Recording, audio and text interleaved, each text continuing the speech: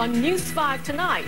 Before we go, science has gotten a lot more fun with Singapore's annual Science Festival, which has returned with more intriguing projects called Science 08.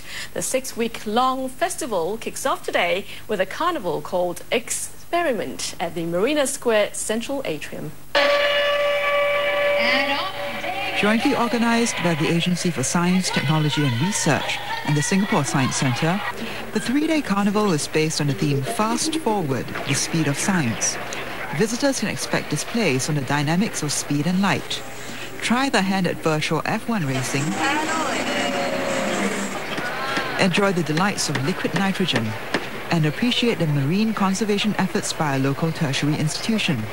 One highlight of the carnival is the science circus, performed by former journalist turned performer Rhys Thomas.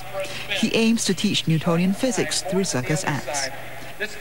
I found science in something that I think is fun, so you can find science in something that you think is fun. And in doing that, you will learn that science is fun. You can take part in Science 08's activities at various locations, including the Science Centre, the Singapore Botanic Gardens and regional libraries. The festival ends on 30th September. And that is News 5 tonight. See you again tomorrow.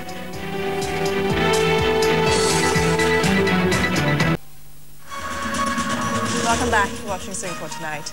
Science has gotten a lot more fun with Singapore's annual Science Festival, which has returned with more intriguing projects. Called Science 08, the 6-week-long festival kicked off today with a carnival called X-periment at the Marina Square Central Atrium. Cheok with the details.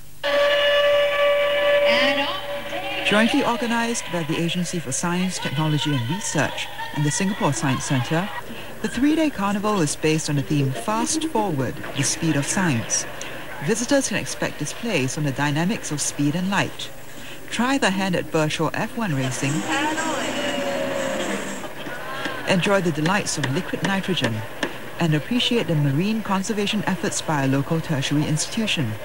One highlight of the carnival is the science circus, performed by former journalist turned performer Rhys Thomas. He aims to teach Newtonian physics through circus acts. I found science in something that I think is fun, so you can find science in something that you think is fun. And in doing that, you will learn that science is fun. You can take part in Science 08's activities at various locations, including the Science Centre, the Singapore Botanic Gardens and regional libraries. The festival ends on 30th September.